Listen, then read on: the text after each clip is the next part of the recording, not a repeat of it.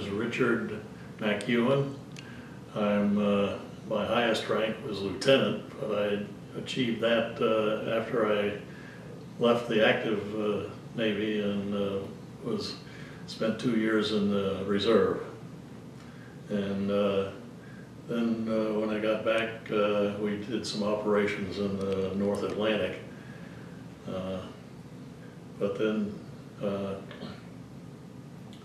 after that, I got orders to report to the Constellation. This was after spending 1.5 years on the Forrestal to the pre-commissioning detail.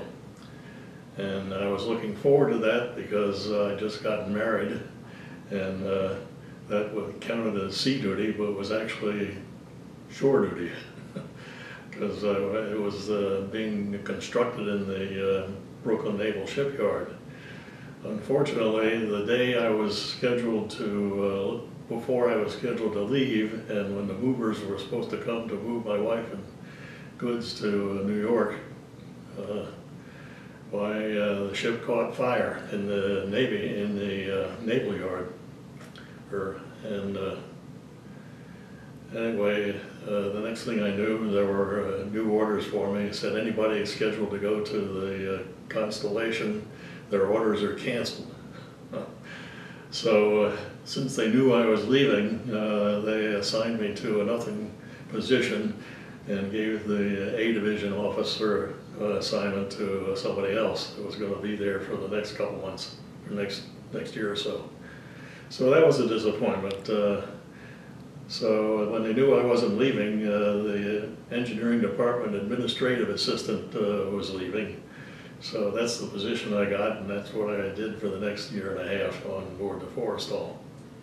But we did take one more one more trip to the Mediterranean for 6 months.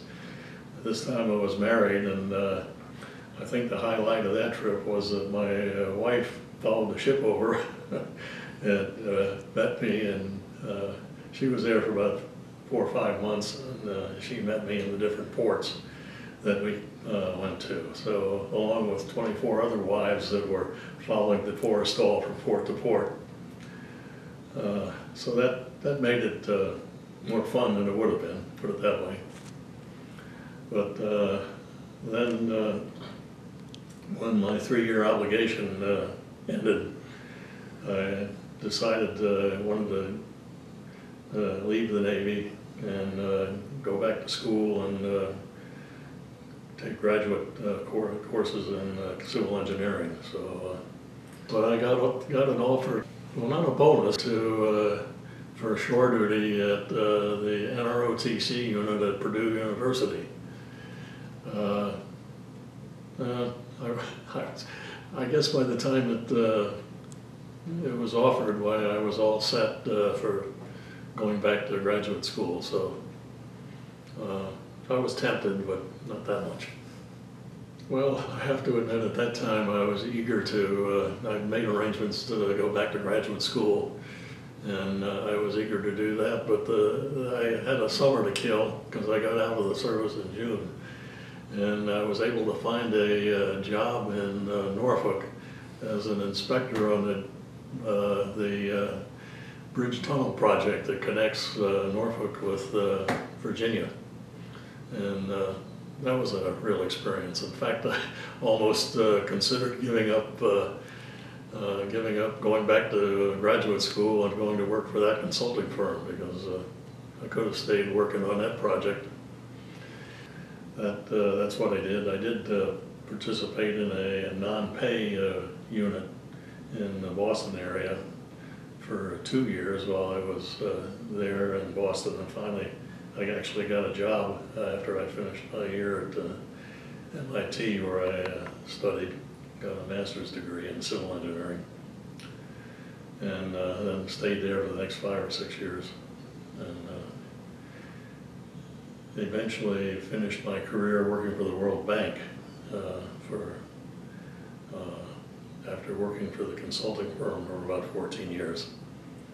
And there I appraised water supply and sewage projects for World Bank loans, basically, and then helped supervise the implementation. And then retired and eventually came here to Vincent Hall. You know, looking back, I would say, you know, I could have made a career of it. I would say it was a highlight, one of the highlights of my life. And I would certainly do it again if I had the opportunity. I also enjoyed my career as a civil engineer too, so I consider myself lucky. I also consider myself lucky to be here at Vincent Hall. An awful lot of interesting people live here.